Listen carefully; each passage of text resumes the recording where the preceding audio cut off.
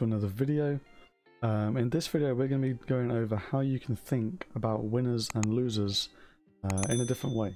So most traders will think about winners and losers in terms of risk reward, percentages, pips, or currency in terms of monetary amount. And in this video I'm going to be going over a way that you can think of it a little bit differently that might help some traders that do have difficulty with emotion in trading.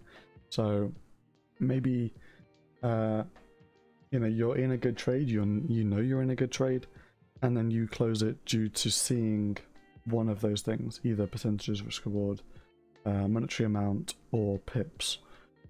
So the way that I'm going to kind of go over this is it's going to be a very, very short video explaining how I applied this also to our FTMO test. So break this down a little bit. Let's say you have 10% drawdown. What I can do is just type it. So let's say your max drawdown is 10%. Let's say you risk 0.5% per trade. So risk per trade equals 0.5%, and you gain per trade, or per winning trade, 1%. You now have 20 trades until you hit your max drawdown. Okay, so now you're thinking it in terms of trades, not in terms of percentages, not in terms of risk reward. It's just 20 trades. So if you were to lose a trade, you would then be down to 19 trades left. Does that make sense? But if you were to win one trade, you'd be back at 21 trades left. So you can think of it in terms of this, where you think of it in terms of trades, not in terms of percentages. You think of it in terms of, if this trade wins, I will then have 21 trades left until I hit my max drawdown.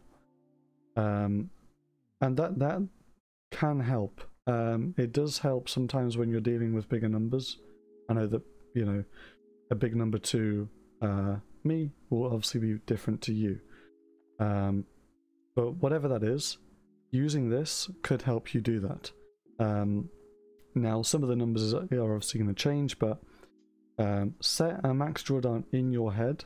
So whatever that might be, whether you're trading for a firm, whether you're trading your own capital or a private investor, you should have a max drawdown. And then you can calculate how many trades it's going to take you to hit that max drawdown. And then you can say, okay, if this wins, we then get X amount of trades. Or if this loses, we are down to this many trades. So I hope this helped. It's a very, very short video. If it did help, hit the like button. Also, if you want to keep up with all the other videos that we're coming out with on the channel, hit the subscribe button. If you want to support us on Patreon, that would be amazing as well. Get those different perks. And yeah, I hope you have a good day, and I will see you in the next video.